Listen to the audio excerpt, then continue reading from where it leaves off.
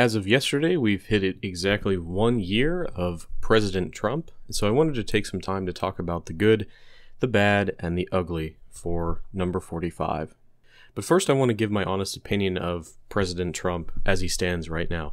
Many of you know that I've defined myself politically as a sort of pragmatic libertarian, the right wing in a lot of ways, but very aware of what reality is and what we need to do to achieve my goals in a realistic sense. And for that reason, I recognize that candidate Trump was the best possible bet that we have in securing our freedoms in the 2016 election. So we look at the rest of the conservatives, so-called, that were running that year. Ted Cruz, Marco Rubio, Jeb Bush, all completely worthless candidates. More establishment politics, neoconservatives, not going to do jack shit. They're going to slap fight with the Democrats for 4 to 8 years, and it's not going to push our cause forward anymore. And then we look at the Democrat candidates, and one of them is an outright socialist, communist, collectivist, crazed Bernie Sanders. The other one is one of the most corrupt politicians that has ever existed, Hillary Clinton. And we, of course, should all know the party platform of the Democrats is fuck white people, fuck rich people, and fuck the native people of America, essentially. Fuck the economy. We don't need any of that shit. So, of course, we should find an alternative to that. We cannot allow the Democrats to win in 2016. And so, what options did we have as libertarians or people generally on the right, nationalists? Who did we have to vote for? Because someone has to win, and that's my contention when it comes to elections in democratic societies and in the West in general. Someone is going to win because that is the status quo. Someone is going to take control of the government. We might as well try and vote in someone who is going to protect our interests to the highest degree, and that was candidate Trump. That's why I'm perfectly fine with allowing him to win the presidency in 2016. And that's why I'm very glad that he did. Because if we compare his presidency to what could have been, you know, who knows how badly our rights might have been stripped away from us. Who knows how many refugees and migrants and all this other shit would have happened under a Democratic platform. So now let's talk the good. What has President Trump done that has been good for the United States?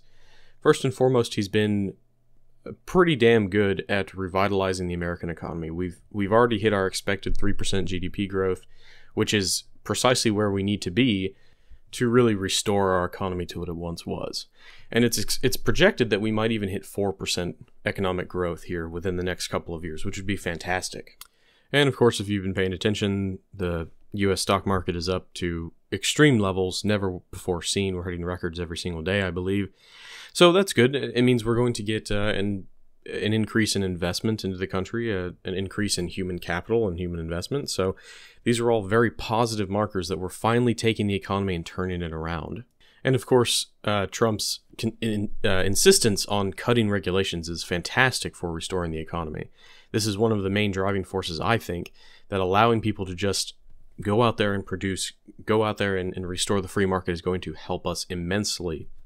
So for President Trump, I have to give him, as of right now, an A as far as the economy goes. Let's talk about some other good things. So one of my favorite things about President Trump is it seems like he just doesn't give a fuck.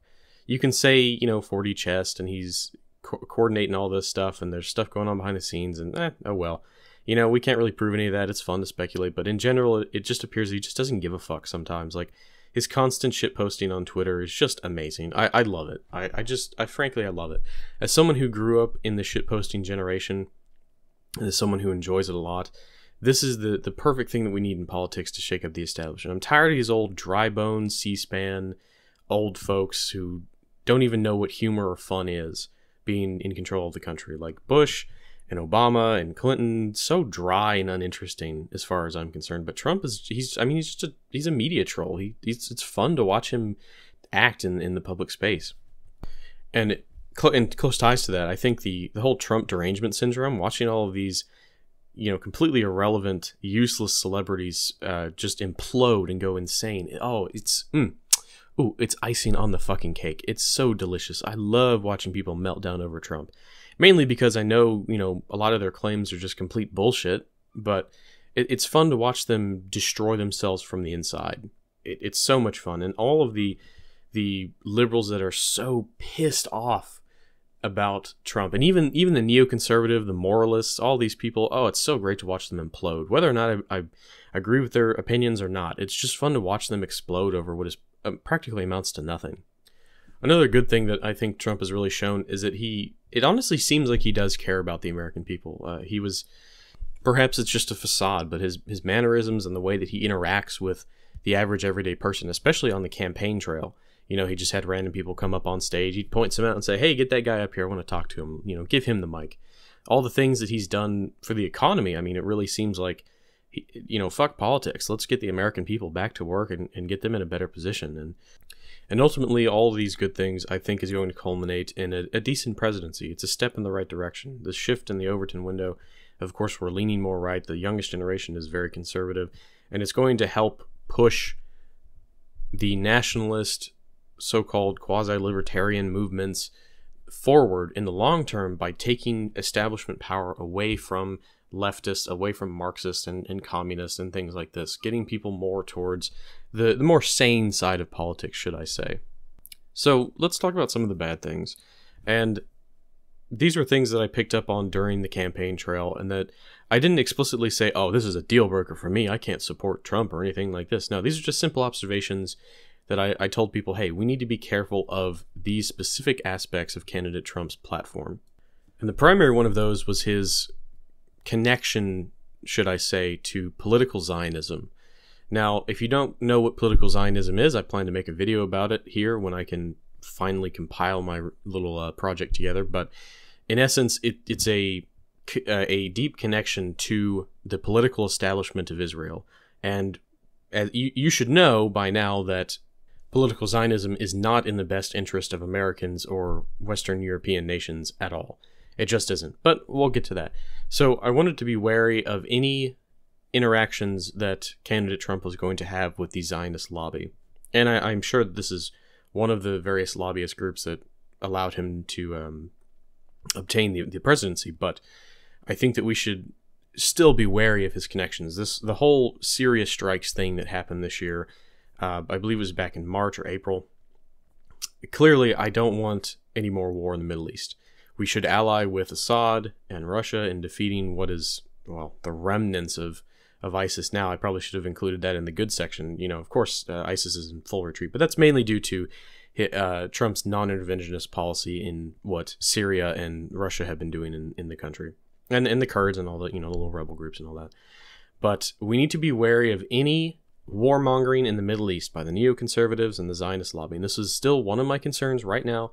We need to pay close attention to Trump's relationship with Netanyahu and all of the political Zionists. Of course, he's married into a Zionist family. If you look into the ties of someone like Kushner and where their family stands on the whole Israel question, it's pretty heavily pro-political Zionism. So we should be careful of that.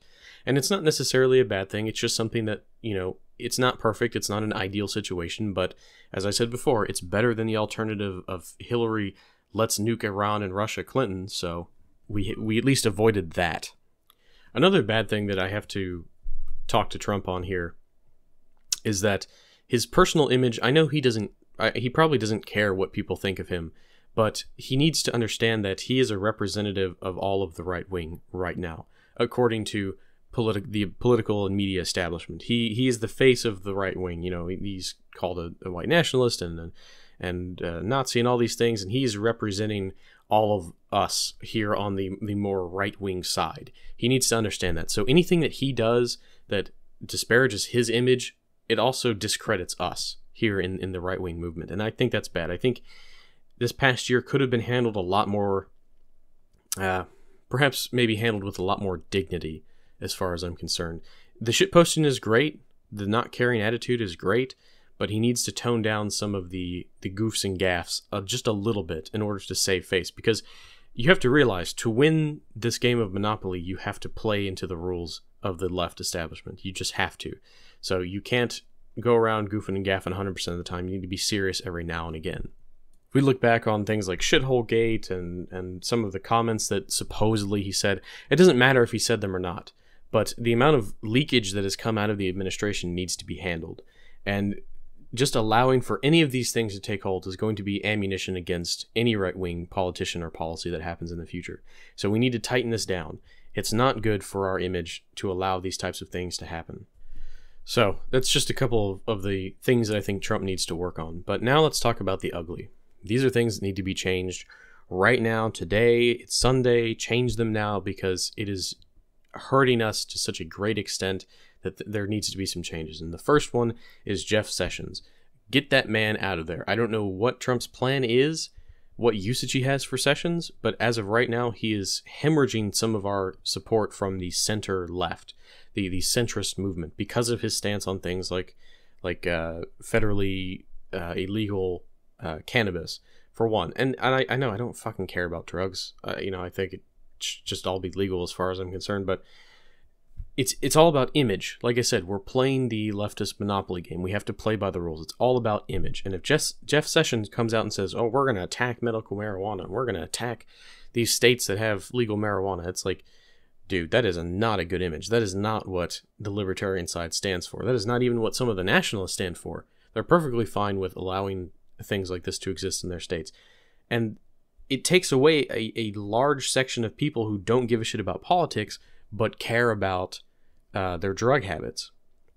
And so if you have just this one person, just Jeff Sessions, people extrapolate his opinion to the entirety of the administration. If he says he's going to go after legal marijuana, then all of a sudden you have a bunch of centrists, millions of people, by the way, who don't normally care about politics, but care about simple little things like that, who are now suddenly going to switch sides and start supporting whatever progressive candidate the Democrats throw out, even regardless of politics. They have this one wedge issue that they care so much about that they're looking for an excuse to support one side over the other. So that needs to go. That is extremely ugly. It's not good for our image and needs to change.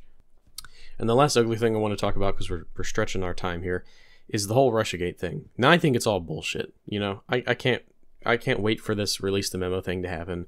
But as far as I can tell, the whole thing is just bullshit. But it's, like I said, it's bad for our image that any of this was allowed to happen. It's so bad. Maybe it's 4D chess. Maybe, release the memo comes out, Obama gets indicted, maybe he ends up in jail. That'd be great. But as far as I'm concerned, in the here and now and through this past year, that whole Russia thing has besmirched the administration very badly. Regardless of if it's true, even non-political people in my family have picked up on it and started saying bad things about Trump and completely ignoring all of the good things that he's done.